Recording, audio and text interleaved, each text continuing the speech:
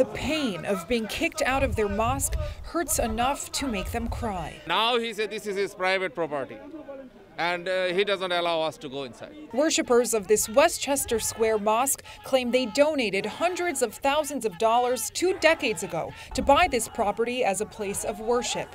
But someone who spoke to us on behalf of the mosque said it is actually the leader's home. He runs the masjid. It's pretty much your house, and you turn it into a mosque or a church.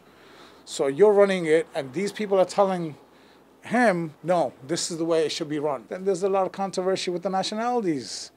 Bengalis and Pakistanis and Indian. He claims because of the diversity, there are different interpretations of the Quran, leading to internal conflict. But the members I spoke with say the leader shut the door on them after they challenged his authority and transparency, alleging they've never seen paperwork nor documents for the house demanding new leadership. We want to make a committee, crystal clear committee. Public documents show the deed for the property is for a corporation in the mosque's name.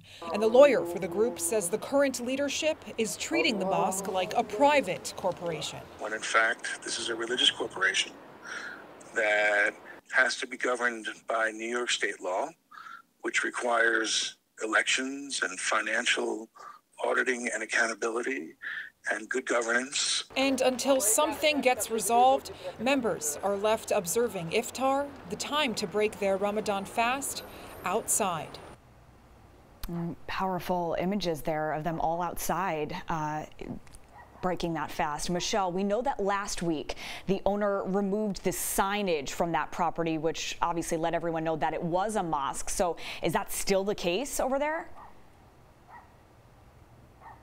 Jess, a new sign has been put up with additional signs letting anyone know who wants to come inside to pray is welcome to. Now, the person who I spoke with today, who was talking on behalf of the mosque, was saying that 15 people have been banned. But judging by the number of members who were outside here, joined together, eating outside, it's clear that they are standing in solidarity with each other.